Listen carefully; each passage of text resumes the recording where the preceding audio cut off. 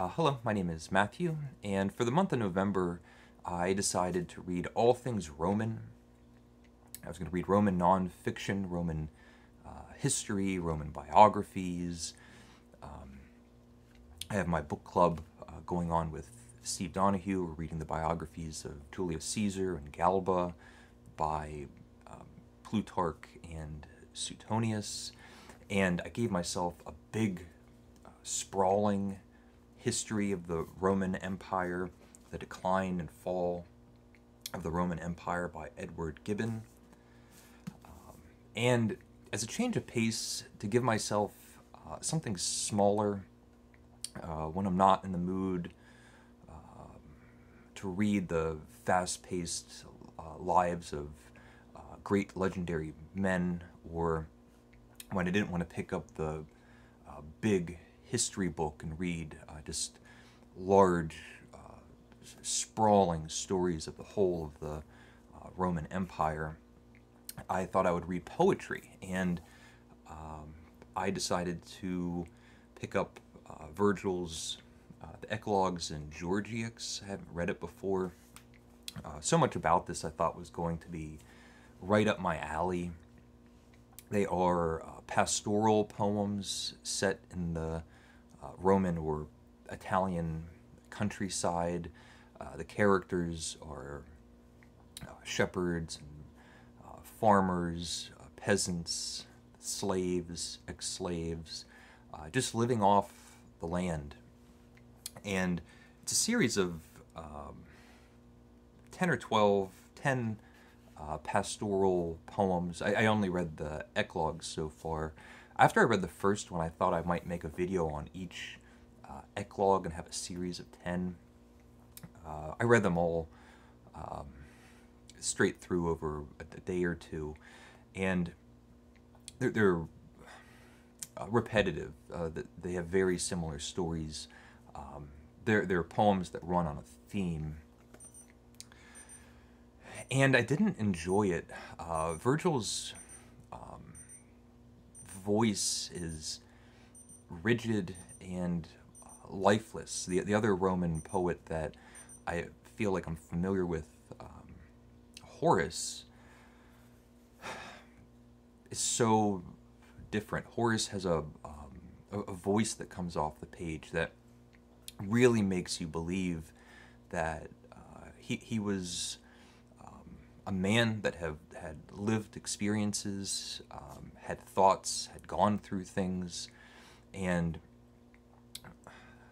had stories that he wanted to tell, and he put them down in a way that feels like storytelling.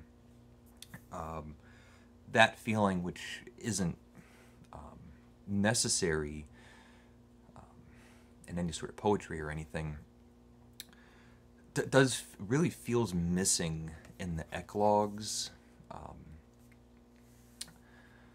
because it doesn't feel real in any way. It entirely feels artificial.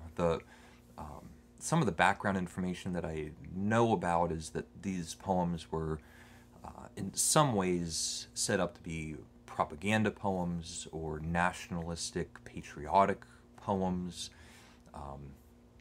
There were soldiers that were coming back from war that needed to start having regular lives, and part of the agreement that they had with generals or Rome was that they would get little pieces of land.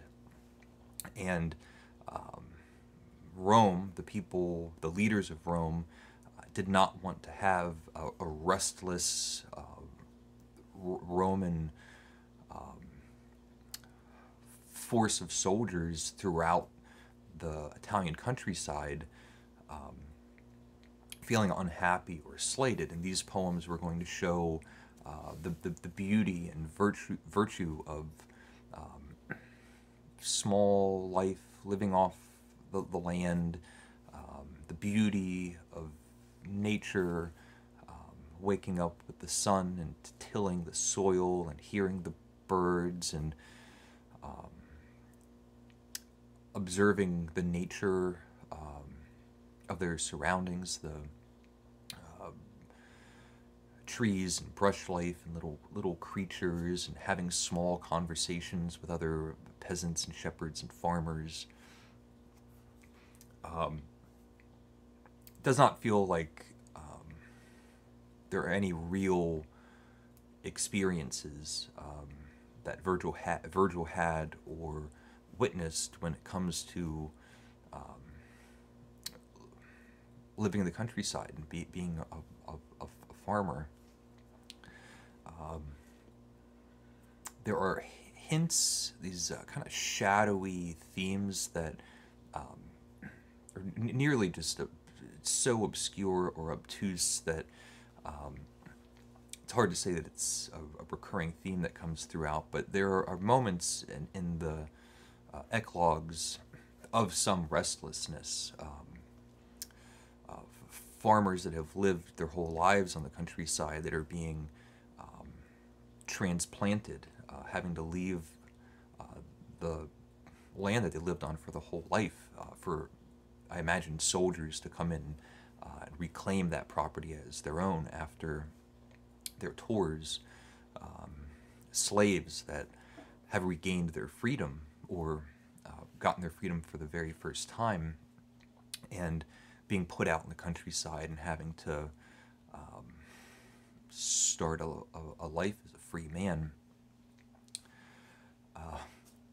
The majority of the poems are these ridiculous, artificial, phony situations. It's something that happens in several of the poems where people will meet and then have little sing-song contests. Someone will say, I'm this great singer, I had a wager with this other farmer and I won his sheep and I'm the best singer. And someone else will say, well, you're a terrible singer, you can't even play on a reed. And they'll say, well, let's have at it, let's get a judge and we're going to have an impromptu sing-off. Utterly ridiculous. The translation isn't literal, but it does feel like a very clear, direct translation of just the sentiments on the page from the Latin, and so there's no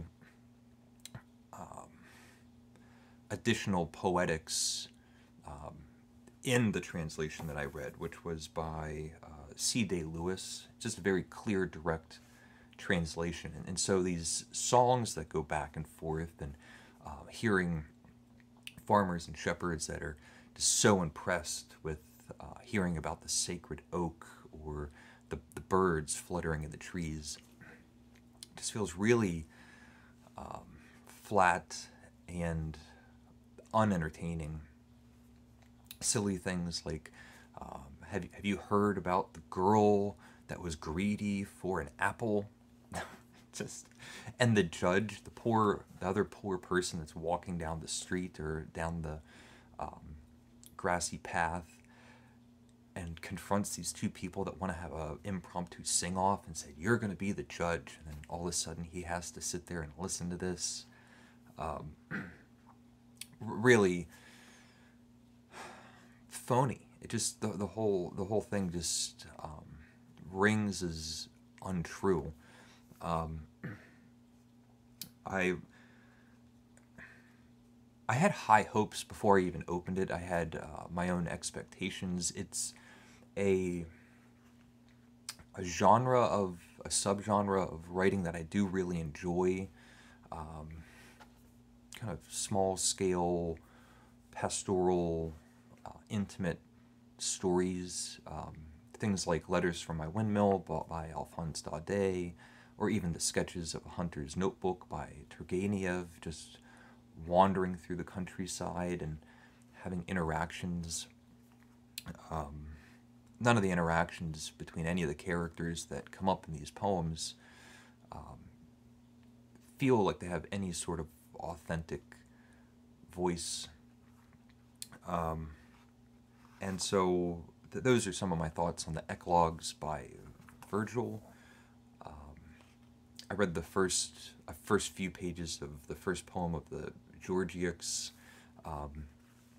It almost seems like the whatever personality or human characters that are in the Eclogues is absent from the Georgics, and it's really just pastoral poems of the nature in the Roman or Italian countryside. Could be a good thing, or it could just feel lifeless. If the lifelessness could just become ever more present. Could be an issue of translation, but the subject matter and the content of the stories really left a lot to be desired. I would really like to find some counterbalance to the histories and biographies that really shine a light on what it was like for a peasant or a shepherd or just a citizen of Rome in their daily lives, not the politics or intrigue or any of the big stories, but the small stories, how people woke up and what they did and what kind of situations they found themselves in, what they cared about. I didn't find that in this, and it might be my own disappointment from having different expectations than from what the book had to offer, but that's what I was looking for and I didn't find it, so I don't know. The Eclogues by Virgil. Let me know if you've read it. Let me know if you have any thoughts or have any comments on anything that I had to say. So please leave a comment if you would like, and thank you for watching, and take care.